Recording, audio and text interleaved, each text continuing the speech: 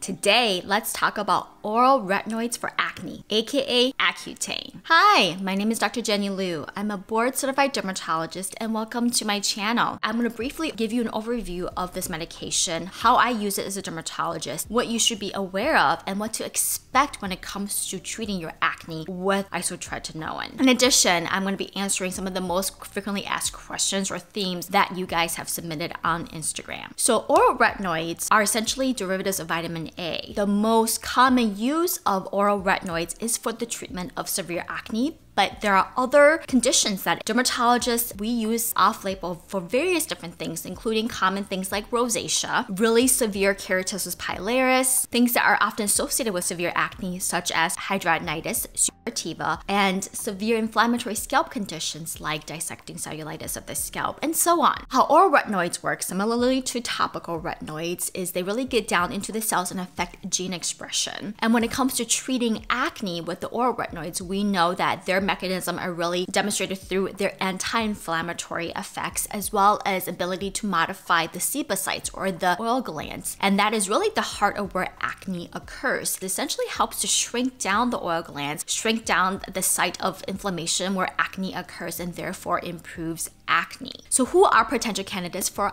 Accutane? Well, first and foremost, those with really severe nodular cystic acne, deep pimples, pustules, acne that is scarring. It is also appropriate for individuals that have had recurrence of severe acne despite treating with other therapies like topical medications and rounds of oral antibiotics. So now let's talk about some of the common side effects experienced by individuals on Accutane. Number one, because it shrinks down your oil glands, you will get dry, and that's actually expected and a good symptom we use to monitor how well you're responding and if the medications, if the dose is appropriate enough or high enough. So it's not just the dry skin that you normally would experience with topical retinoids, but it can even lead to dry chapped lips, dry nose, even nosebleeds, dry eyes. And some people can even get super dry and get eczema outbreaks. And this often makes taking Accutane a little bit more of a challenge here in the winter time. But dryness is expected. Some of my more active, physically active patients, they may experience some muscle aches and joint pain. And really, that is pretty much it, guys. Majority of the time, it's really just the dryness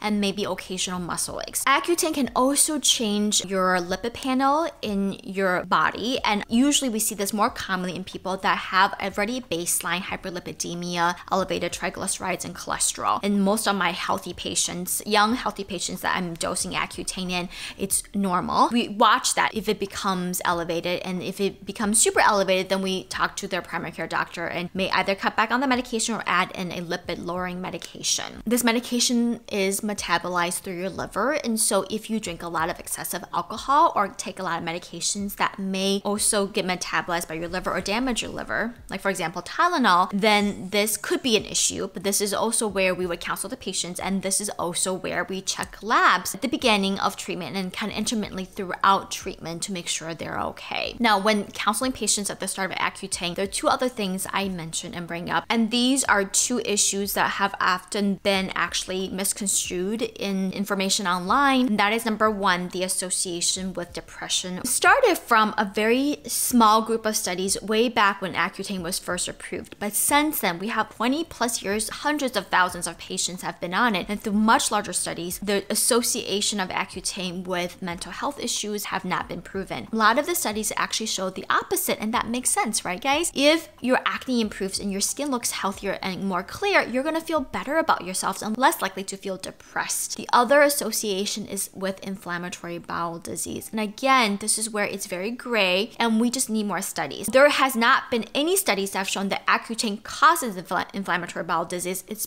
purely an association. The most recent meta-analysis in 2016 really showed that there was no association, or Accutane does not increase your risk of inflammatory bowel disease. Now, probably the most serious side effect of taking oral isotretinoin is birth defects. We know that patients who get pregnant on Accutane, you will have babies with deformities. This is where we counsel our patients, and any female patient will have to be on 2 forms of birth control here in the US to be able to take Accutane, and have to have timely, repeated monthly urine pregnancy tests that is negative to allow them to continue on Accutane. Accutane. So that was my quick but somewhat long spiel. Let's get into your questions. So does Accutane help with scarring? Not really. Topical retinoids may help with collagen production. The use of oral retinoids for anti-aging, there are some studies that support that, but really the goal with taking Accutane, if you do have scarring, is to really minimize the process that's causing the scarring so you don't continue to get new scars. But scar treatment really is most effective through a combination of appropriate topical, sun protection, and procedures done by your dermatologist. Next question is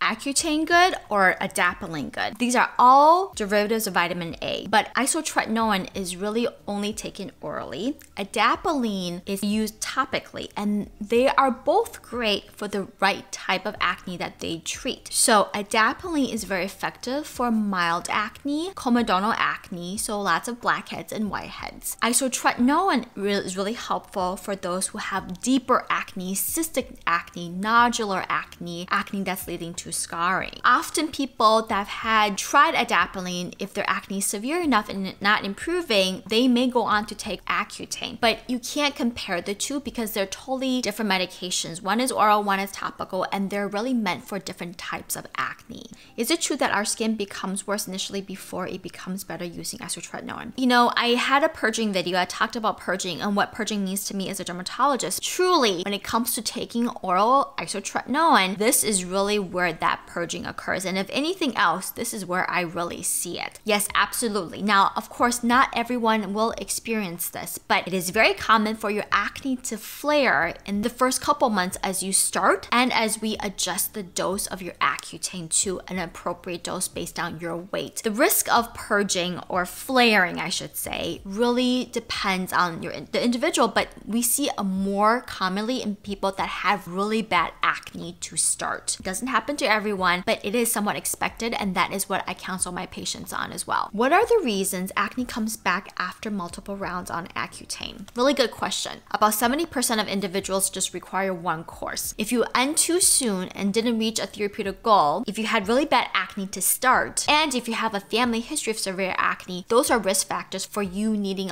multiple courses of isotretinoin. Now, to caveat that, hormonal acne often comes back despite being on Accutane, and that has to do with just the hormonal part of acne. I have a handful of female patients that I've seen in clinic that comes to see me because our acne is really right back to where it was before Accutane. Here's the thing, you are definitely going to get clear regardless of the type of acne you have. Accutane shrinks down your oil glands in a way, and hormones stimulate your oil glands. You can't really be on Accutane forever. That is just not appropriate, not realistic. So of course, for those who are predisposed to hormonal acne, your acne will eventually come back after being on Accutane. Now, how long will that period be? It's very different. For some of my patients, it was like 6 months. For some, it was 5 years, right? But the point is that if you are prone to it, it may come back. Does it potentially cause any long-term health problems? From the large amount of studies that we have, clinical studies that we have on people that have taken isotretinoin, most people don't end up with chronic long-term health issues. Now, everyone is different,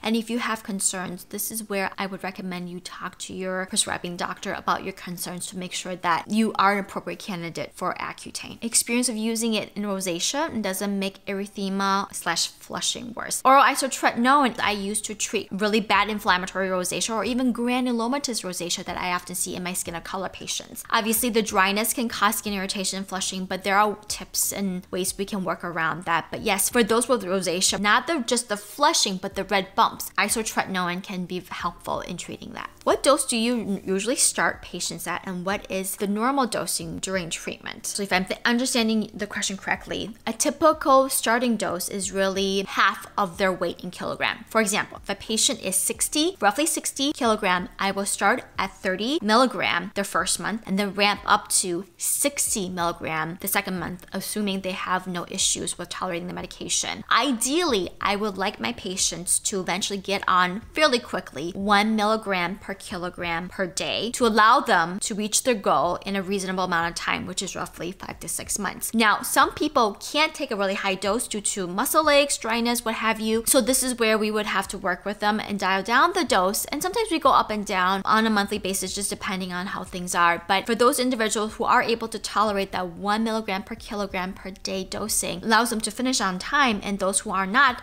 they just may have, say, a month or two longer than average. How long? This is a really good question. How long do you advise female patients to wait before trying to conceive post-isotretinoin course? We know that Accutane causes birth defects, and this is also where not only should you not be getting pregnant, male patients or female patients, please do not donate your blood if you're taking isotretinoin. That's actually one of the things that we caution you on. Now, isotretinoin has a half-life between 10 to 20 hours. What that means is it takes about 10 to 20 hours for half of the medication to leave your system. And we know that this medication is really not detected in your body about a month after you stop the medication. So I usually tell my patients after a month of stopping the medications is when you can try to conceive. Also, the thing I asked about is isotretinoin does not affect your fertility. It causes birth defects, but it does not affect your fertility. I mean, as dermatologists, we have all seen lots of patients that have requested to go on Accutane or who needs Accutane because their mom or dad has severe acne and had to take it, right? So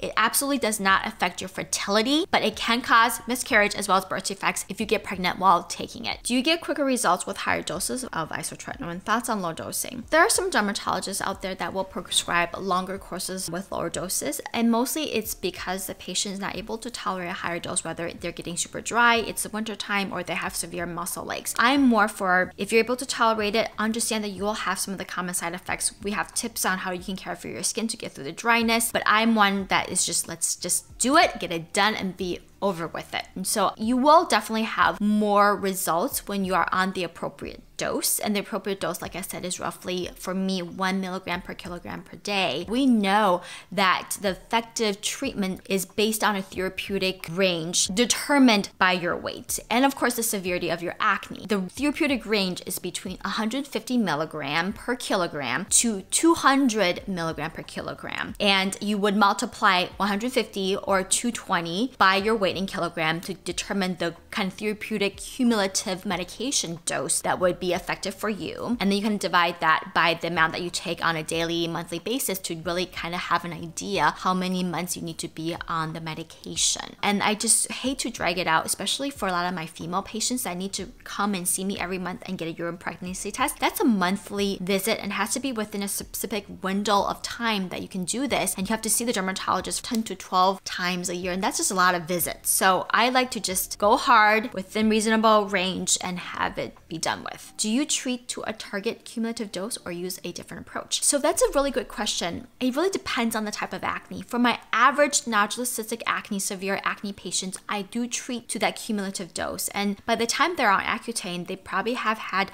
a lot of different treatments and have bad acne that require them to be on Accutane. I just finish everybody at the higher end of 220 milligram per kilogram to really reduce the risk of needing a second course. For my hormonal acne patients, I will have them be on Accutane and I will have them take it until they are clinically clear and not really getting any breakout, possibly extend that treatment to another month and then bridge them to spironolactone. So in general, the hormonal acne treatment duration tends to be shorter by maybe a couple months than my regular acne patients. So that was a lot of information on Accutane. I hope you found this video informative. If you want me to make similar videos like this addressing other topics, please comment below with the topics. If you have questions about how to care for your skin while you're on Accutane, I do have few Instagram reels and posts on this. You can check them out on my social media. Thank you for watching. I'll see you guys next time.